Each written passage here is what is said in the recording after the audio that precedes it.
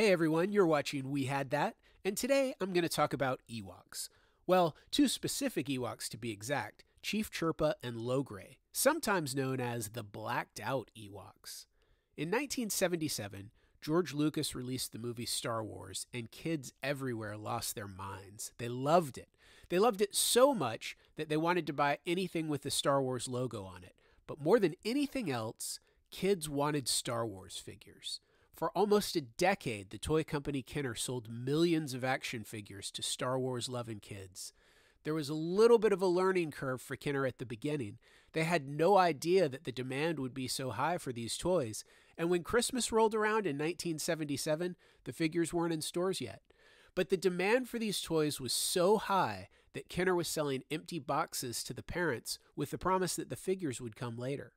By the time the third movie, Return of the Jedi, was rolling out, Kenner had this whole Star Wars merchandising thing down. They had the figures in the stores before the movie was in theaters.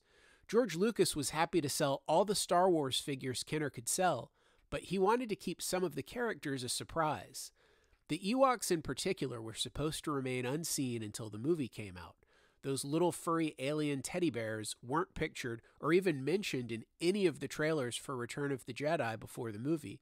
It was all very hush-hush. As a result of the secrecy, the photo of the action figures on the back of the cards, you know, the one that shows all the Star Wars figures that are available, had blacked out the two Ewoks, Chief Chirpa and Logray. Man, if that didn't pique kids' interest in those two figures, I don't know what would. That's some top secret stuff right there. Now, make no mistake, Kenner still sold those two figures. They even have photos of Chief Chirpa and Logray filling up the entire front of their respective packages. But on the back of the package, they were both blacked out and it was shrouded in mystery. Now, maybe Chief Chirpa and Logray's figures were held back from the release until the movie came out. I don't know. But I do know that both Chief Chirpa and Logray were released on two different cards that were almost identical. The only difference was that on one version, both figures were pictured on the back of the card, and on the other version, they were obscured by solid black blobs. I just don't understand the point of the blacked out version.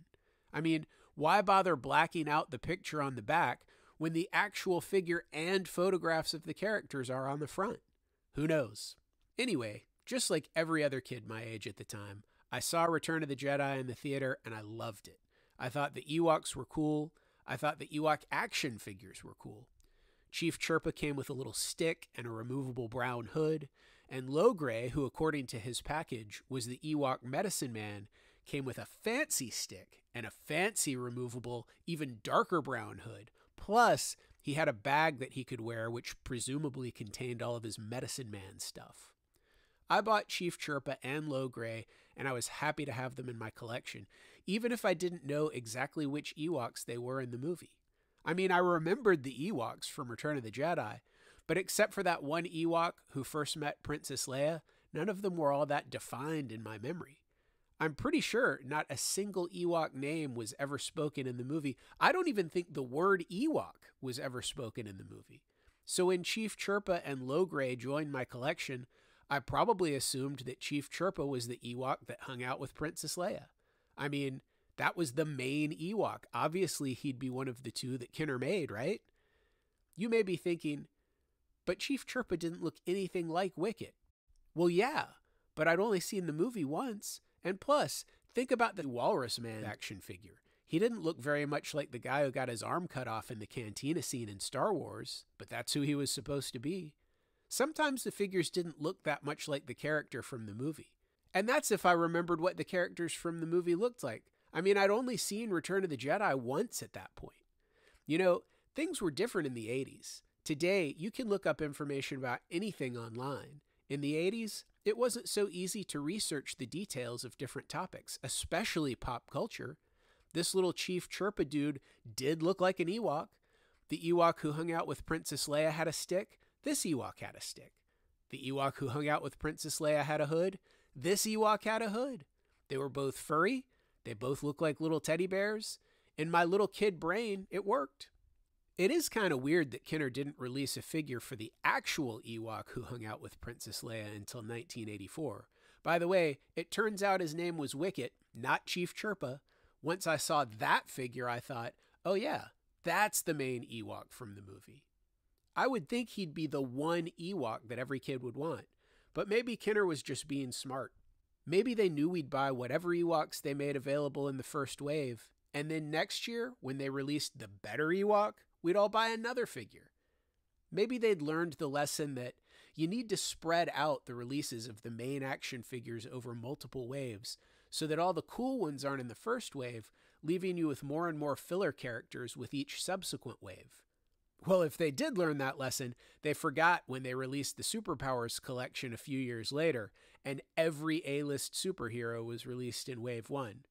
But anyway, we're not talking about Kenner's superpowers, and I can't tell you with any kind of authority what Kenner was thinking when they were releasing the Star Wars figures.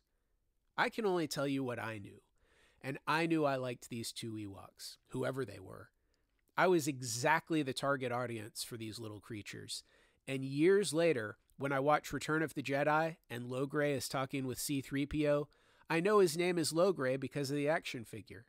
And when Chief Chirpa is doing nothing in particular and I'm thinking, I think that's Chief Chirpa, I know his name because of the action figure too. In fact, my Star Wars memories are heavily shaped by the toys. I've seen Star Wars many, many times, and every time I see Ben Kenobi chop off that dude's arm in the cantina and you tell me, oh, that's Ponda Baba, and I'm thinking, I'm not going to argue with you, but he'll always be Walrus Man to me. And every time I watch Return of the Jedi, I guess Chief Chirpa and Logray will always be those blacked out Ewoks. Well, what did you think of the Ewoks from Return of the Jedi? Did you have any of the action figures for Chief Chirpa or Logray or any of the other Ewoks when you were a kid? Tell me in the comments below. Also, please give this video a thumbs up, and it would really help me out if you would share it on social media. If you enjoy my content, please hit that subscribe button and the little notification bell right next to it. And one last thing, if you're a fan of toys, you should know about ToyLanta, the biggest toy show in the southeastern United States, held annually just north of Atlanta, Georgia. Visit ToyLanta.com for more information. As always, thanks for watching.